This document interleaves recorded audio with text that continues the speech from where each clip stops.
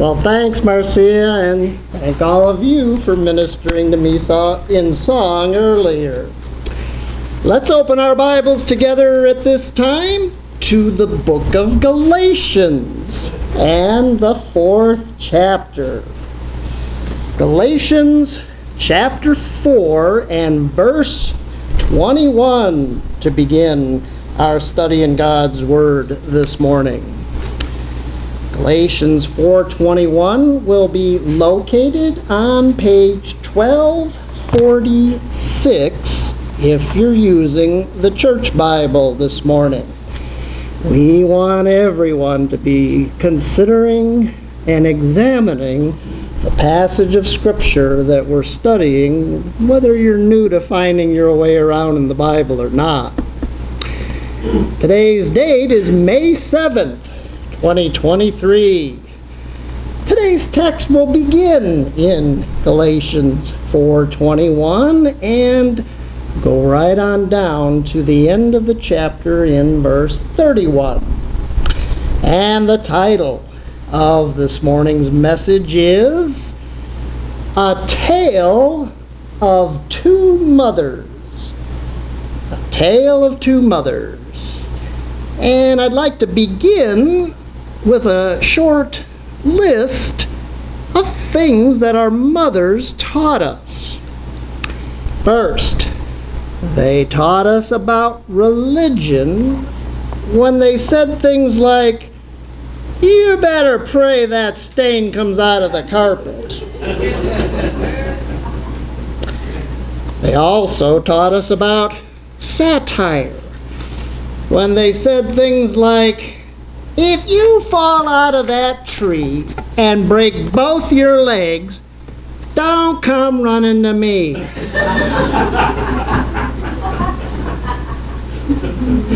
Mothers also taught us about time travel when they said things like, "If you don't quit misbehaving, I'm going to knock you into the middle of next week."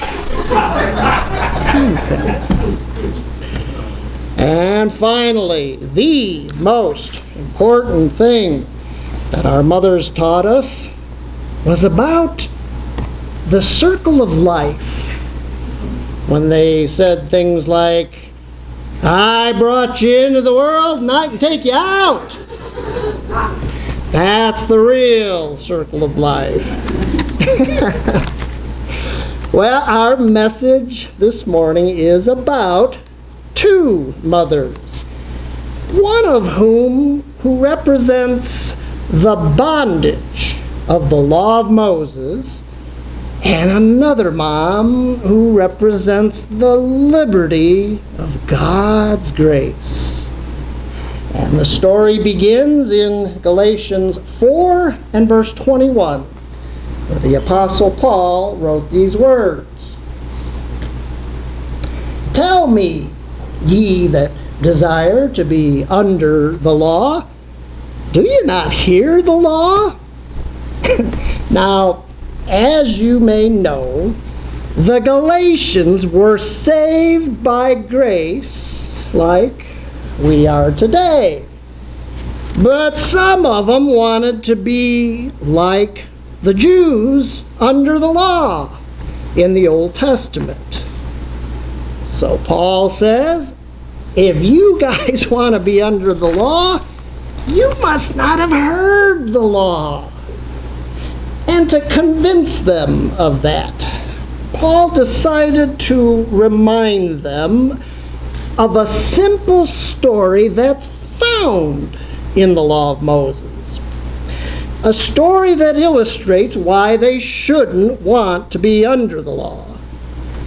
That story begins in verse 22, where Paul says, "For it is written in the law, that Abraham had two sons, the one by a bondmaid, the other by a free woman." Now the free woman was Abraham's wife, whose name was Sarah. And Sarah couldn't have children. She couldn't be a mom. At least that's what it says in our first reference in Genesis 11:30, where Moses wrote, Sarah was barren. She had no child. But one chapter later, God made Abraham a promise when he told him in Genesis 12 and verse 2, I will make of thee a great nation. And when Abraham heard that, he knew God was promising to miraculously open Sarah's womb and give him a son. All he had to do was sit back and wait for God to keep his promise. But if you know the story, you know that when years went by, many years went by, and Sarah still had no children, she decided to help God keep his promise. She told Abraham, her husband, to sleep with her bondmaid because a baby born to her slave would belong to her. Because in those days, everything that slaves owned belonged to their masters, including their babies. So Abraham slept with his wife's maid, whose name was Hagar, and she bore him a son named Ishmael. But then God kept his promise and miraculously opened Sarah's womb. And she bore him a son named Isaac. But there was a big difference between those two boys, a difference that Paul goes on to tell us about in verse 23 of our text, where Paul says, But he who was of the bondwoman was born after the flesh, but he of the free woman was by promise. Well, Sarah's son Isaac is the one who was born of promise because, as said, God had promised to miraculously give Abraham a son. But Hagar's son Ishmael is said to be born after the flesh. So what does that mean? Well, that's a reference to something in John 1:13, where the Apostle John talks about someone who was born of the will of the flesh. You see, folks, it was God's will for Abraham to wait for God to miraculously open Sarah's womb to give her a son. But it was the will of Abraham's flesh to try to help God keep his promise by sinfully sleeping with his wife's maid. God doesn't need any help keeping his promises, folks, so don't offer him any. Now, as we read on, Paul tells us why he's telling the Galatians this story in verse 24 in your Bible, where he says, which things are an allegory? For these are the two covenants, the one from the Mount Sinai, which gendereth to bondage, which is Hagar. That's how you spell Hagar in the New Testament. Now that word allegory there, in that context, means an illustration. Paul, for the last few chapters, has been telling the Galatians why they shouldn't want to be under the law. And now he's telling them a story that illustrates it. He begins by explaining that these two moms represent two covenants. And we know that the covenant from Mount Sinai there represents the covenant of the law, because that's where God gave Moses the law, according to your next reference in Deuteronomy 33:2. The Lord came from Sinai, and from his right hand went a law for them. And it was called the covenant of the law, because a covenant is an old word for a contract. The law of Moses was a legal and binding contract in which the party of the first part, God, promised the party of the second part, the Jews, that if they obeyed him, he'd provide them with good health and wealth and with eternal life. But if they didn't obey him, he'd curse them with bad health, no wealth, and eternal damnation. And verse 24 says that the law gendereth to bondage. Now that word gendereth means to father a kid, as you see in your next reference in Job 21 and verse 10. Their bull gendereth and faileth not. Their cow calveth and casteth not her calf.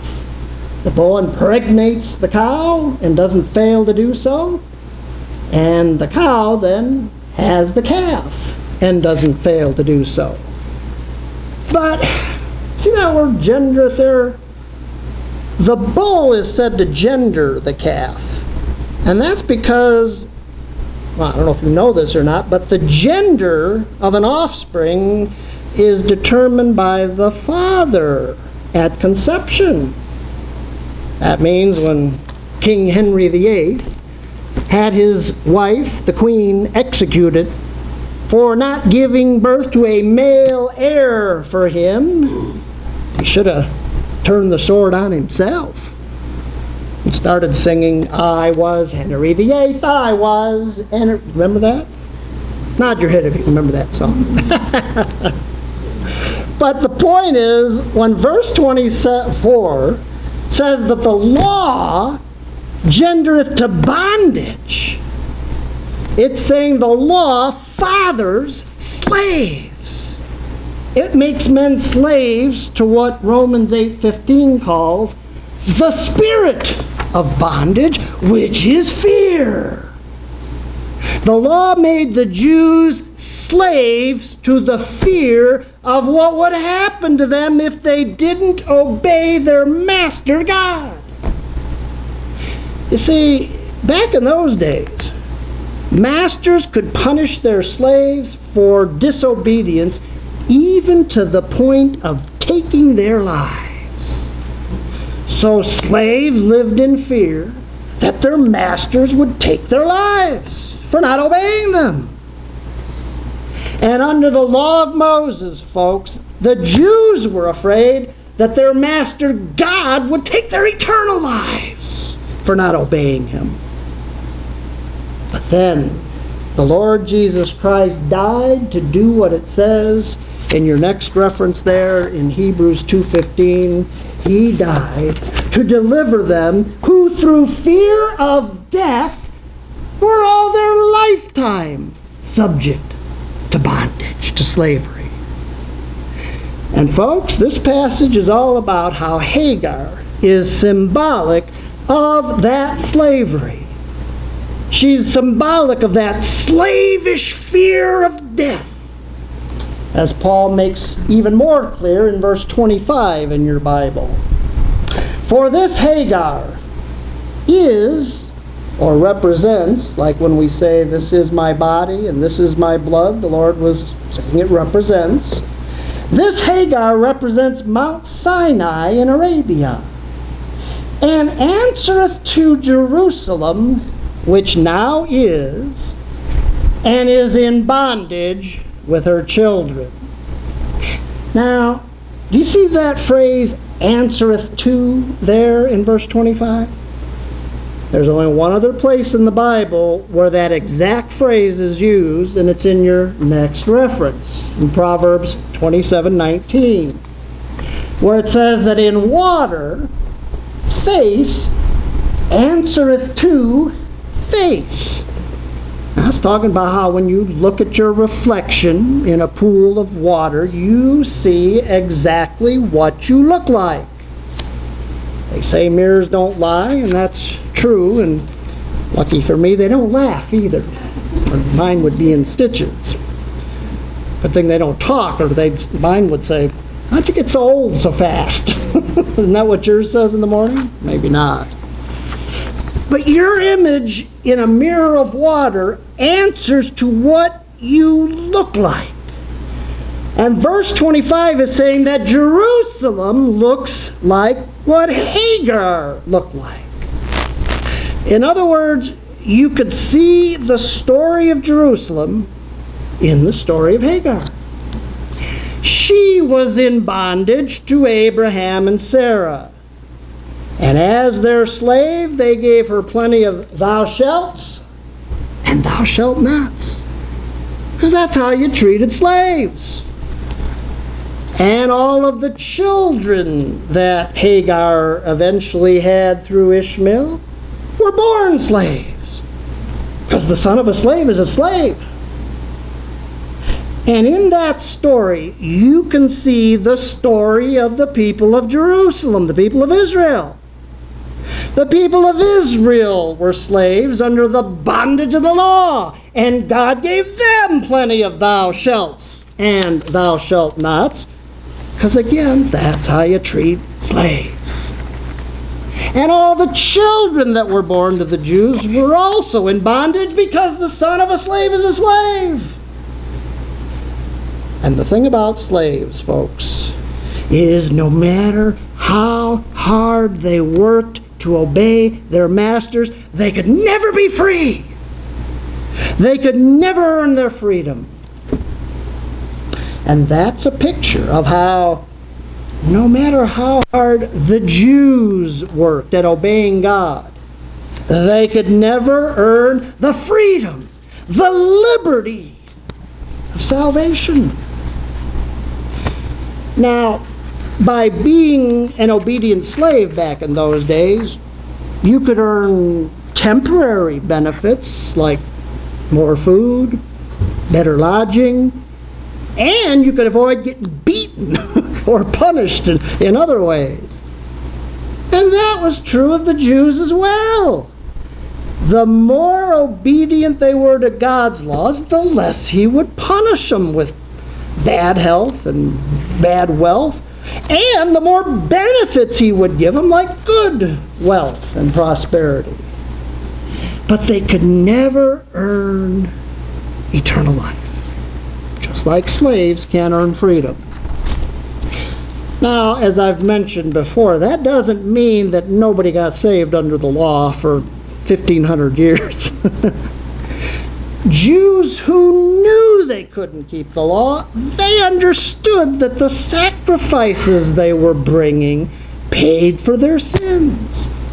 Just as we understand that the sacrifice of Christ paid for our sins. But when verse 25 says that Hagar represents the Jerusalem that now is, well, that tells us that Sarah must represent another Jerusalem. And she does. She represents the covenant of grace. And things are very different for the children of that Jerusalem, as you see in your very next verse, in verse 26. But Jerusalem, which is above, that Sarah represents, is free. And she is the mother of us all. Now, as you may know, there's a Jerusalem above us in heaven. You read about it in Hebrews 12:22, where it talks about the city of the living God, the heavenly Jerusalem. The heavenly Jerusalem is called the city of God, God's city, because that's where He lives.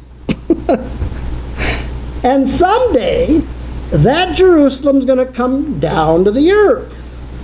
In your next reference, the Apostle John saw a vision of that in Revelation 21:2. John talks about in the book of Revelation what he saw in his vision. And he says, I, John, saw the holy city, New Jerusalem, coming down from God out of heaven. That's the Jerusalem that will be on the earth, as opposed to the one that verse 25 says now is on the earth. And New Jerusalem must have children too, because Paul says in verse 26, she's the mother of us all. So what does that mean? Well, I think it means the same thing that Paul talks about in Romans 4:2-11, when he talks about Abraham and how he's the father of all them that believe. Abraham was the father of all men who have ever believed and gotten saved in any dispensation. So Sarah's New Jerusalem must be the mother of all them that believe and got saved in any dispensation. Hey folks, if you're saved this morning, you're a child of heaven. We know hell has children because, well, what did the Lord say about the religious leaders in Matthew 23:15? Woe unto you, scribes and Pharisees, you bunch of hypocrites! For you compass sea and land to make one proselyte. And when he is made, you make him twofold more the child of hell than yourselves. So if you're saved this morning, you're a child of heaven. A child of New Jerusalem in heaven. Because Sarah's the mother of all who ever believe.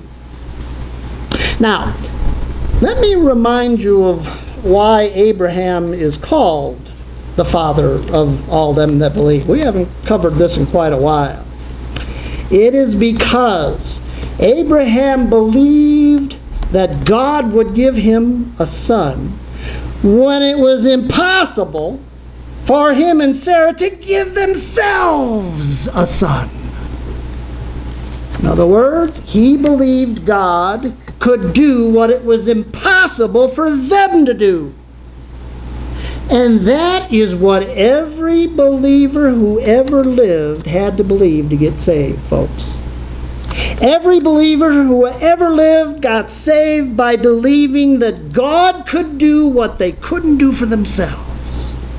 Because the Bible says you can't save yourself. Because to save yourself, you'd have to do what it says in James 2. You'd have to keep the law of Moses perfectly. James said, whosoever shall keep the whole law and yet offend in one point, he's guilty of all of it. For he that said don't commit adultery also said don't kill. How if you commit no adultery, yet if thou kill, thou art become a transgressor of the law. And it is simply impossible for men to keep even the 10 commandments it's talking about there, let alone the other 603 commandments in the law. So men have always had to believe that God can save them when they can't save themselves.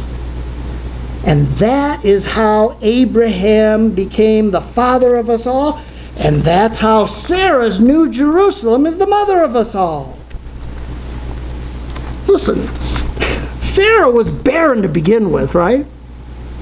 But to make it doubly impossible for her and Abraham to have a son, God waited till she was 90 years old to give her a son. Way past the age when a woman can bear a son, even if she isn't barren to begin with. And God waited till Abraham was 100 years old, then too old to father a child. Then God empowered him to father a child. I looked it up. Go check online in the Guinness Book of World Records. The oldest man who ever impregnated a woman, 92. God waited till it was physically doubly impossible for them to have a kid to give them a kid. And it is just as doubly impossible for you to save yourself from your sins. No matter how good you are, you need a Savior. And when verse 26 says, the mother of us all is free, it means as her children, you and I are born free. Because the son of a free woman is free, like we've been seeing in this allegory. We are as free as Sarah's son Isaac was. And the thing that we're free from is the bondage, the slavery of the law. At least I think that's what Paul is saying in Romans 8, 15 and 16. Our apostle tells us, you have not received the spirit of bondage again to fear, but you have received the Holy Spirit. The Spirit itself bears witness with our spirit that we're the children of God. We've been made free from the fear that men have under the law that they're not the children of God because they're not keeping the law good enough. If you want to know if you're a child of God, don't ask yourself how well you're keeping the law. All you got to do is open this book. This book that the Holy Spirit wrote, and in this book the Spirit testifies with your spirit that you're a child of God by faith in Christ and not by keeping the law. But as we read on, Paul says something that doesn't seem to be true of Sarah and Hagar in verse 27, where it says, for it is written, rejoice, thou barren that bearest not. Break forth and cry, thou that travailest not. For the desolate hath many more children than she which hath a husband. Now, the barren one that bearest not in that verse was Sarah. We've already seen that, right? She never travailed, or we use the word labored, in childbirth. But that means she which hath a husband is Hagar. And you go back and read that story and you'll see Abraham was not Hagar's husband. He was Sarah's husband. Now that tells me that Paul's not talking about Sarah and Hagar anymore. He's talking about what they represent. Hagar represented earthly Jerusalem under the law, like we said. And at that time, God gave the Jews that law at a time when they had a husband. Jerusalem had a husband when God gave them the law. Look at Jeremiah 2:2. God told the prophet Jeremiah, go and cry in the ears of Jerusalem, saying, thus saith the Lord, I remember the love of thine espousals when you went after me in the wilderness. Now, if you know your Bible, you know that that word espousal is the word that we would use for engagement. The Jews got engaged to God in the wilderness, and they married God in the wilderness. We covered that pretty extensively a couple years ago. But the reason that the allegory implies that Sarah didn't have a husband is because she represented New Jerusalem. And New Jerusalem is not going to have a husband for at least the next 1,000 years, according to your next reference. Revelation 20, verse 7, and 21, 9, and 10 says, when the 1,000 years are expired, one of the 7 angels talked with me, saying, I will show thee the bride, the Lamb's wife. And he showed me that great city, the holy Jerusalem, descending out of heaven from God. Those verses say, after the millennial kingdom of heaven on earth is over, and at the beginning of God's eternal kingdom, he's going to marry New Jerusalem. But now, we have to ask how Paul could say that Sarah had more children than Hagar. I mean, folks, Sarah is the mother of all the Jews, right? And Hagar is the mother of who? Anybody? All the Arabs. And there has always been way more Arabs in the world than there have been Jews. I looked it up. According to the internet anyway, there's 14 million Jews in the world today and 200 million Arabs. It has never been true that Sarah had more children than Hagar. And here it doesn't help to remember that Paul's talking about what they represent. Because it's never been true that New Jerusalem has more children than Jerusalem, which now is. It has never been true that there's more believers than unbelievers in the world. There's always been more children of hell than children of heaven. So, what's Paul talking about here? What's the solution here? Is he wrong? Well, did you notice there in verse 30? I'm sorry, not verse 30. Verse 27. That verse 27 begins with the words, as it is written. Do you know where it's written? The place where that's written is in the book of Isaiah, and Isaiah was a prophet. And as a prophet, he was predicting that someday there'd be more saved children of Sarah than unsaved children of Hagar in the New Jerusalem. That's the context of the verse Paul's quoting. I gave it to you in your next reference in Isaiah 54, 1 and 5.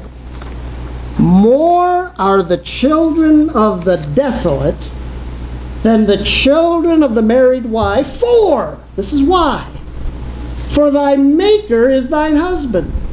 The Lord of hosts is his name. Well, we just saw that saved Jews in New Jerusalem don't have a husband. They won't be married to God until the 1,000 years are expired. That's when there'll be more children of heaven than there are children of hell.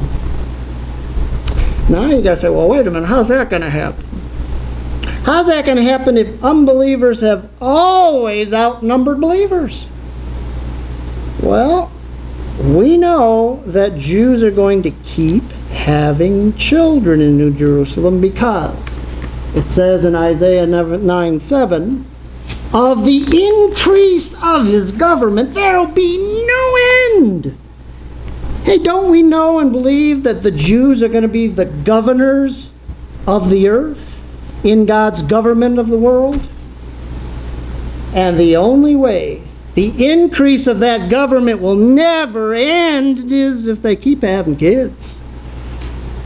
And I personally think the same will be true for God's government in heaven too, where we're going to be ruling. But all I know for sure is that's when people in New Jerusalem are going to do what it says in verse 27 there. That's when they're going to really begin to rejoice. Because they won't be outnumbered anymore.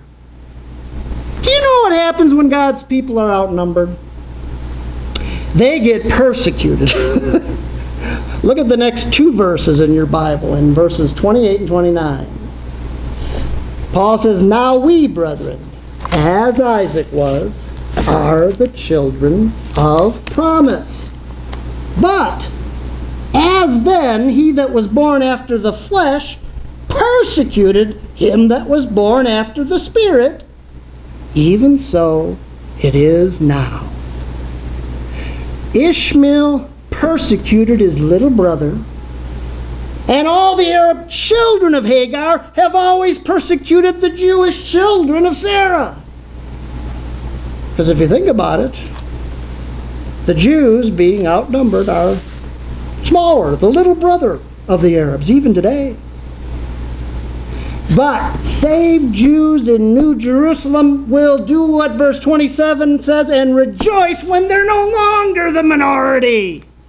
And so will we.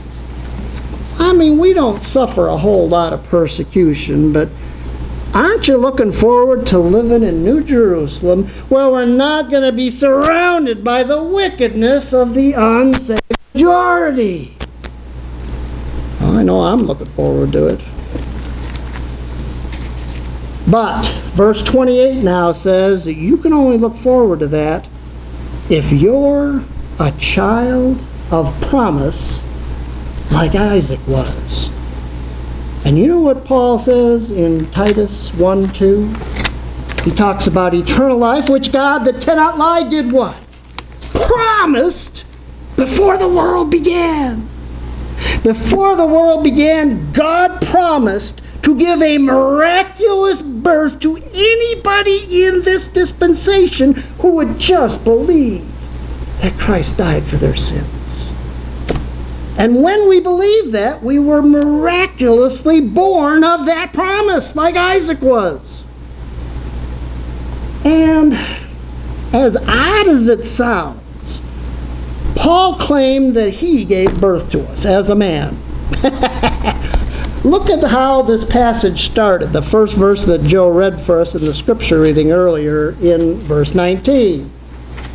Paul says, "My little children, of whom I travail in birth again until Christ be formed in you." So what does that mean?